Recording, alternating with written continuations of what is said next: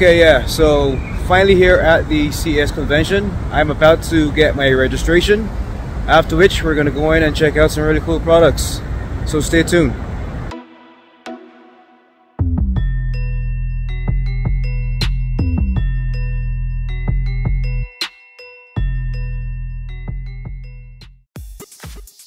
So here at CES for 2023, we are in the Hisense booth and we're looking at their range of budget 4K smart TVs. Now, this particular model that we're looking at here right now is the 55-inch U8K version.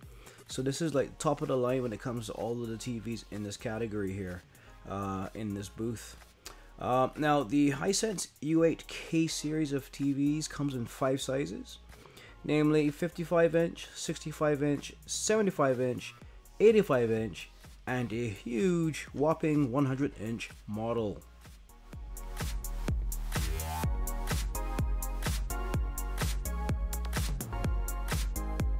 So when it comes to the processor and operating system that runs this TV, we have the Hiview 4K engine that's responsible for the great 4K imagery that you're seeing here. Now, the system on chip, or what they call SoC, and that's what integrates the different hardware components such as the CPU, the graphics processing unit, memory, and other stuff. It's the MediaTek MT9618 SoC. Now, I did talk about the graphics processing unit, or GPU.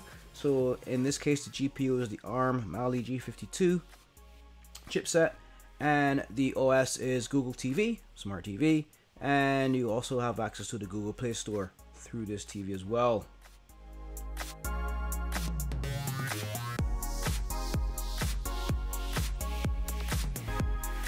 Now, the U8K does have a full array local dimming technology, and it is mini LED backlit. This does come with quantum dot color as well. And when we're talking about picture enhancement technology, this does have the Dolby Vision Atmos technology built in. And with, pretty much with Dolby Vision, you could catch every motion across a person's face in a dark night shot, for example. Now, the multi-dimensional spatial sound of the Dolby Atmos, that's built in, and we'll talk about that a bit more when we get to the sound section, but it really immerses you in the middle of anything that you're watching on this lovely TV. Now, this does have Dolby Vision IQ, and what that is, the TV is auto-optimized for the light condition in the room that it is in, right? So it just dynamically adjusts the picture quality to adjust to the lighting in the room, right? To make sure you have that optimal viewing experience. Other picture technologies that are built in, this does come with HDR10, HDR10 Plus, and hybrid log gamma, or what we call HLG. Now, I did mention this is a 4K TV, so you do have 3840 times 2160 pixels, which is a resolution of 2160p. Now, this does have, it's a top-end TV, so it has 1,000 local dimming zones. It has 1500 nits of peak brightness. Now, the best part here is that the native refresh rate is 144 Hertz. That's the native refresh rate, so this is optimal for gaming. It is also IMAX enhanced, and that's for your cinematic experience, having that IMAX enhanced technology built in. And last but not least, the static contrast on this is a bit more better than its counterpart, the U7K. This comes in at 5,000 to 1, and I believe the U7K was a 4,000 to 1 static contrast. So you're getting all the bells and whistles in this U8K TV.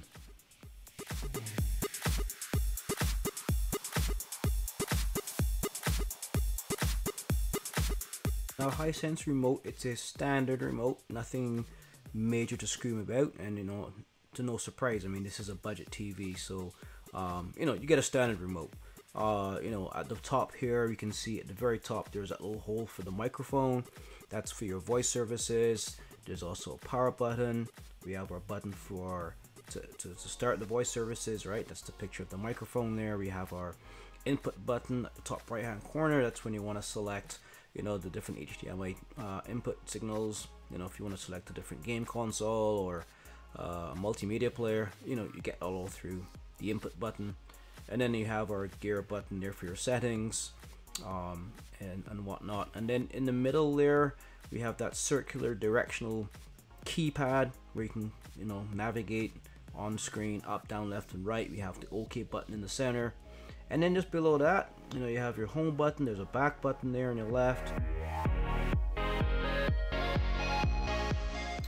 and then in the middle there you have your home button, and then just below the home button you have your very familiar volume button and your channel change button, and then right between the two of them you have your mute button, and then under that there's a menu button. There's also the, you know, multimedia button where you can play and pause content, and to the right of that there's access to your on-screen alphanumeric keyboard, right? That's the 1, 2, 3 that you see there. And below that you just have quick access buttons to streaming services like Netflix, obviously Prime Video, Disney Plus, see YouTube there, Tubi, and apps or apps. And right under that we have our familiar Hisense logo. But again, very simple, very functional remote, basic black color, and yeah, that's the remote.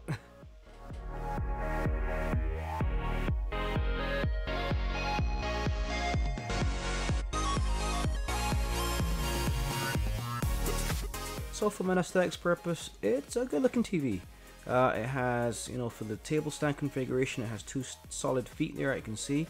One on the left, one on the right. They're not in your face, they're very slim and very strong. And speaking of slim, yes, this does have very slim bezels all around. The bezel at the bottom may be a little bit thicker, just so that there's enough size to house the logo, the Hisense logo. And then the color, it's, you know, stainless steel, charcoal gray color. You know, it tries to give the TV a more expensive look, and it does work. All in all, yeah, this is a pretty good looking TV, I must say. You would not know that it's, you know, a budget TV by looking at it. Yeah, it's a good quality build.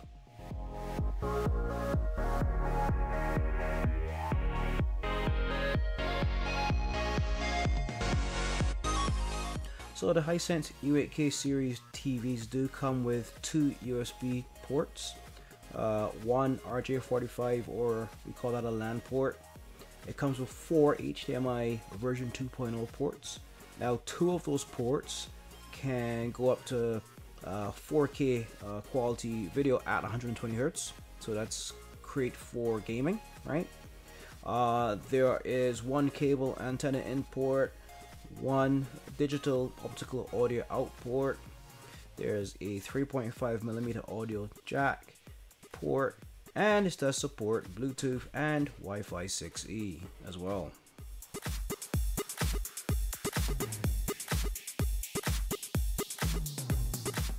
Now, it was mentioned earlier that this TV does have Google TV as its smart TV platform. And that's a full-featured capable system, and that covers all of the major streaming services, including Amazon Prime Video, Apple TV, Crunchyroll, Disney Plus, Netflix, Max, Twitch, Hulu, YouTube, you name it. And then there's some other features that come with this TV as well. There's the AMD FreeSync Premium Pro. There's something called Film Maker Mode. There's game mode. We're going to talk about that in a second. There's Amazon Alexa, of course, Google Assistant, these cool voice services.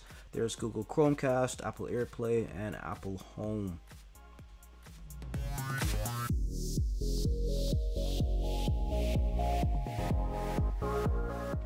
So when it comes to the sound, this does have Dolby Atmos, and that's a sound enhancement technology. And this TV has a 2.1.2 multi-channel surround sound built-in system, right? And that's built into the TV. Now, you know, regardless of their sleek design, you know, Hisense TVs will take you on an audio journey that surrounds you and transports you into the action.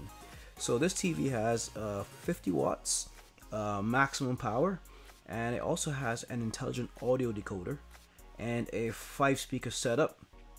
Delivers an enhancing 2.1.2 surround sound experience without having to purchase any third-party additional equipment. So you can pretty much enjoy an immersive experience just with these built-in speakers, right? So there's 5 of them, and that's pretty cool.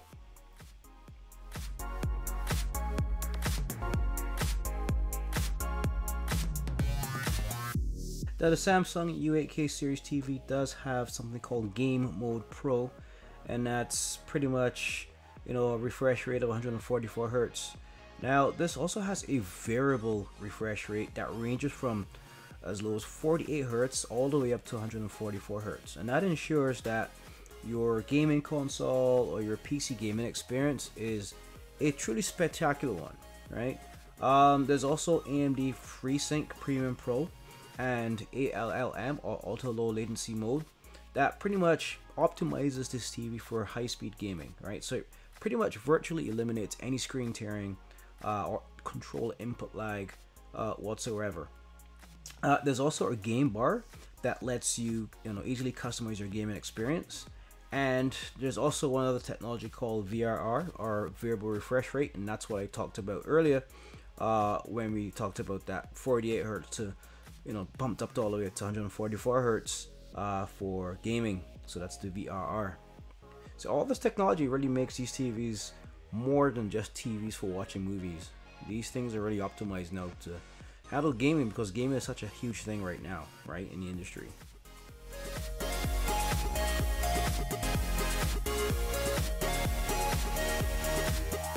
So looking at the dimensions without the stand, this measures in at 48 inches wide times 28.2 inches high times 3 inches thick.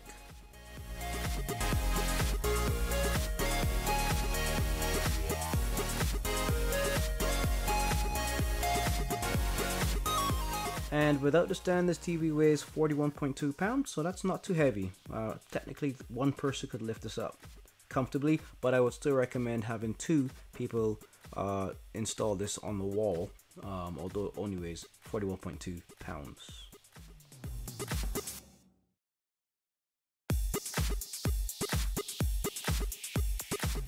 So you can wall mount this. There is a Vaser standard of 400 x 300.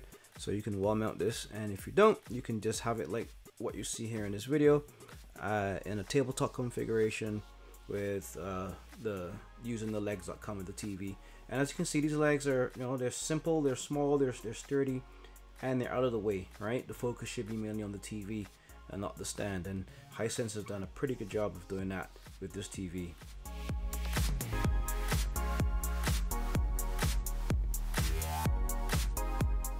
So in summary, the Hisense U8K is the top of the line in this series of budget 4K TVs that were on show in the Hisense booth here at CES when compared to its U7K and U6K counterparts.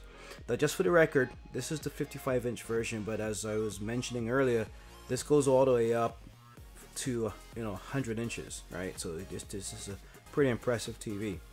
Now this, so complete with, a very high quality picture and high speed refresh rates, that are optimized for video gaming. This TV comes packed with additional features as well, such as, Dolby Vision IQ, which gives this TV the capability to optimize the picture quality based on the lighting conditions within the room. There's so much packed into this TV. So, what, all in all, I must admit that this TV was one of my favorites in this series of TV reviews here at CES, and that's the Hisense U8K TV.